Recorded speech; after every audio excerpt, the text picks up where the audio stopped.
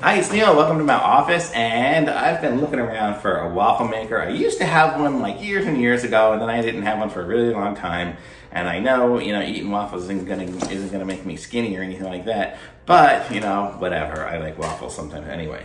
So this one here is supposed to be like fairly non-stick and stuff, and it said Anti-Overflow, which sounded like a good idea since I seem to overflow a lot. But I'm gonna probably behind me, I think I'll put some pictures so you guys can see the process of it. I'll take pictures as I'm cooking my waffles, so you can kind of get an idea of what it is. And let's see here, let's open this up and we'll check it out here.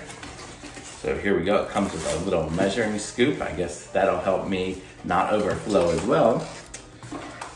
Hopefully that's not the anti-overflow device. It's just a measuring cup. That would be silly. Okay, so it smells like China or something in here. But okay, the box is empty. I always like to show you guys the box. But then here's the waffle maker and the instructions. So let's see. So here's some instructions for it. So you can kind of see there. I got a lot of lights reflecting stuff, but the instructions are big and a bunch of safety instructions. The operating instructions, basically plug it in and the light goes on to tell you it's ready. So there you go.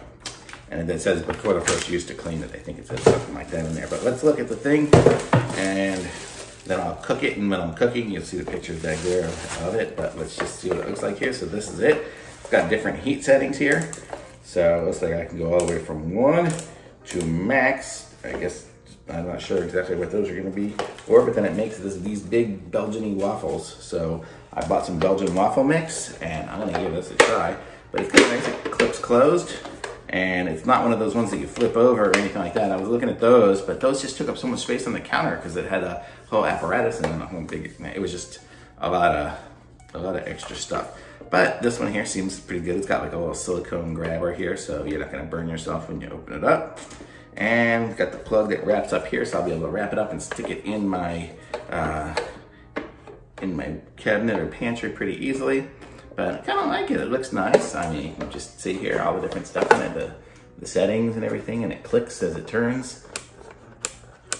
So you know where it is. It's got the different 2 lights there, which is good. It's got the different lights on the different sides. So you'll have the power light and the ready light. Me being colorblind, it's nice to have 2 different lights on different sides rather than a single light that changes colors, because I can never figure that out. So we're gonna give this thing a try and I'll let you know how it works. But I like it so far. It looks good, nice and convenient. The smell's going away a little bit, at least, thankfully. Oof. And a lot of packing materials. I think it's probably all the other stuff in there. That's what it was.